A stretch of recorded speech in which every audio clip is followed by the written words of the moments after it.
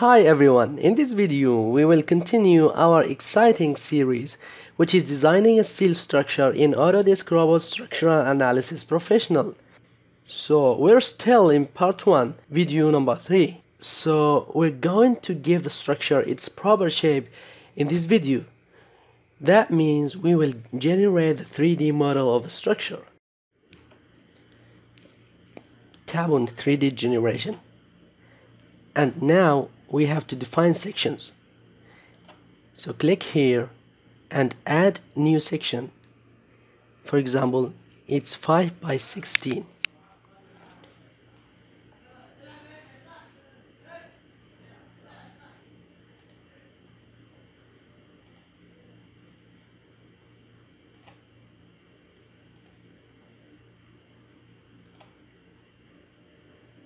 After defining the section, we have to specify the locations at which the third dimension members will be added. That means, for example, for this member, its length is 5. So we write 1, 2, 3, 4, 5. This member, 0.5, 1, 0.5, 2, 2.5, 3, 3.5, 4, 4.5, 4.9. Go again to this member and Ctrl A to select and Ctrl C to copy, and select this member and Ctrl V. And finally this member, we have to enter the values manually. So start by 0.1, 0.5, 1, 1.5, 2, 2.5, 3, 3.5, 4, 4.5. Now click on Generate 3D Model.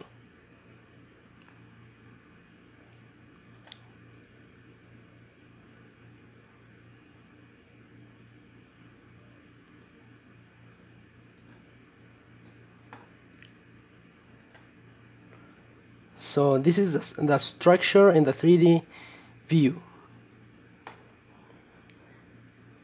So our next step is to add the cladding. What is cladding?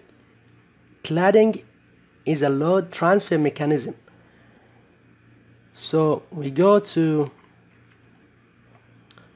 Geometry, Cladding, select Rectangle,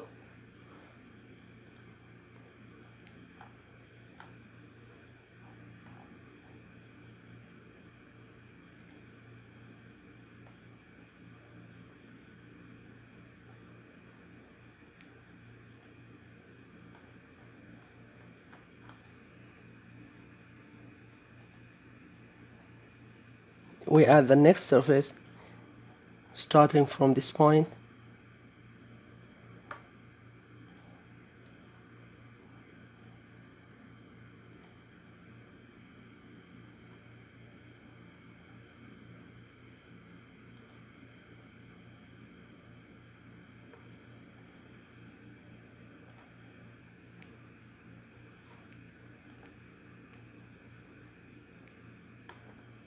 So now we have added the cladding.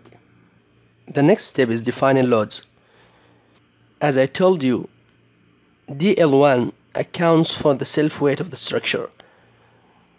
So we go to dead load 2. First go to Geometry and change the structure type to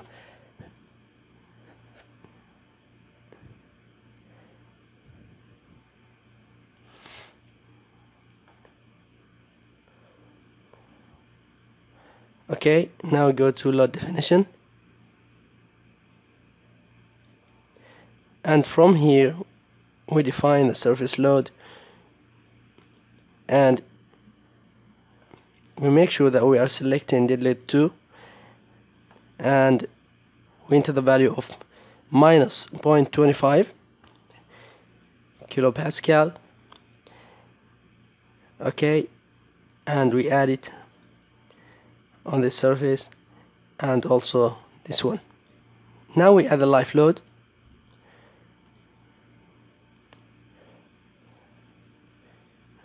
We suppose its value is 0.5, so we add it here and also here.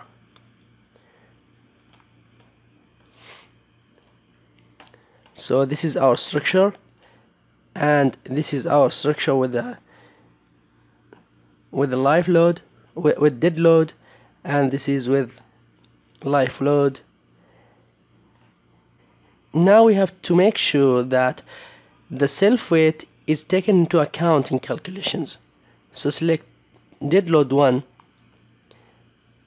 and go to load definition, self weight, and this structure is having a self weight. Prior to adding braces, we have to define the section. So go to section, click here, and let's suppose that the bracing are tubes.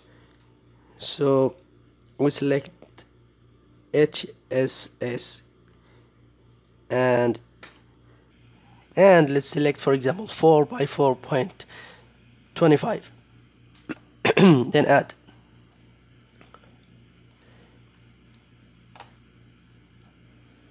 After defining the section, we start adding the side braces. So go to the first point, which is this one, and the next point, again from here up to here. Same thing can be done here. Okay, now close this one. Right click on one brace and select similar by cross section, then go to edit, and from here we can move or copy them. So we copy and click here from this node to this one.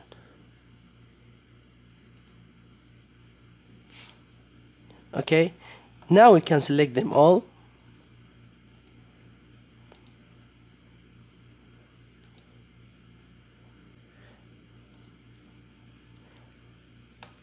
and we copy them also from this point up to this point. So as you see here, we have added all the side braces. Now we have to add the top braces. Start adding the top braces. So from the first point here up to here, the next one,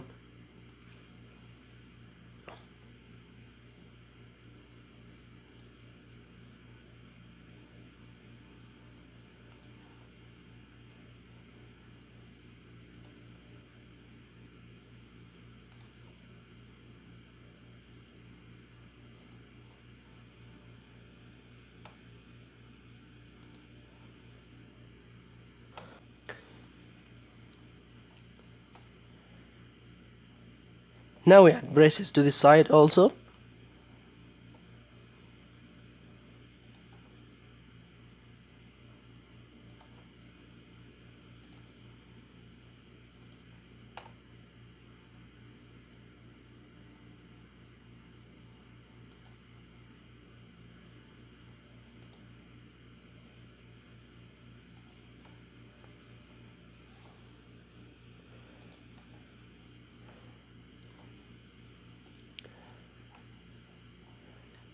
After adding the braces, select the top braces.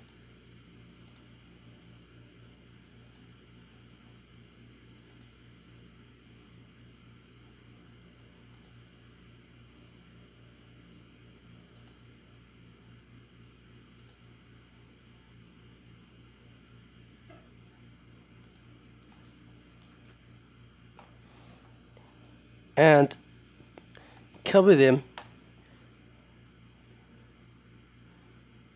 from this point up to this point.